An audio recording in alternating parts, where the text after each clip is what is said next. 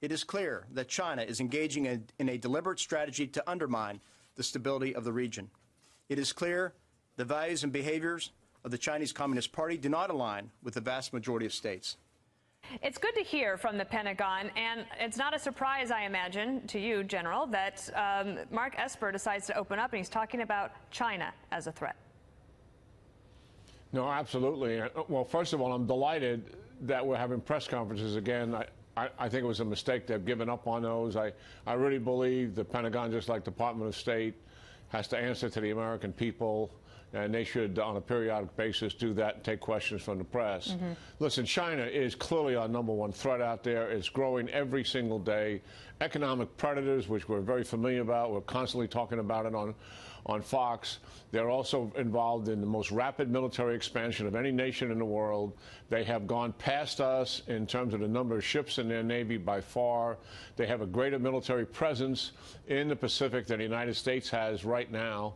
And also their geopolitical expansion is very significant. Strategically, they want to dominate the Western Pacific and Asia, and they eventually want to replace the United States as the preeminent power in the world. That's the trajectory that they're on.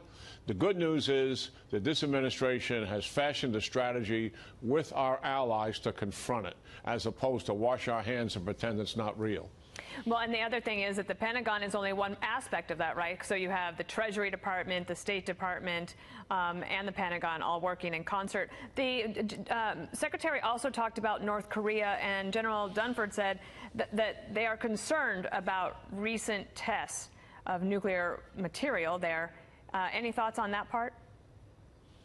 Well, the short-range missile tests are in violation of UN resolutions. I think the United States should speak out on that. I understand the possibility of the reason why not to damage the potential for ongoing talks. But nonetheless, I believe in calling out the North Koreans for what they're doing. Secondly, those short-range missiles, Dana, they cover all of South Korea and also Japan.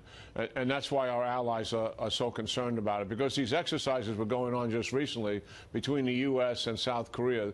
The North Koreans normally do something to demonstrate to their adversaries, the South Koreans and the United States, that they have a significant military capability.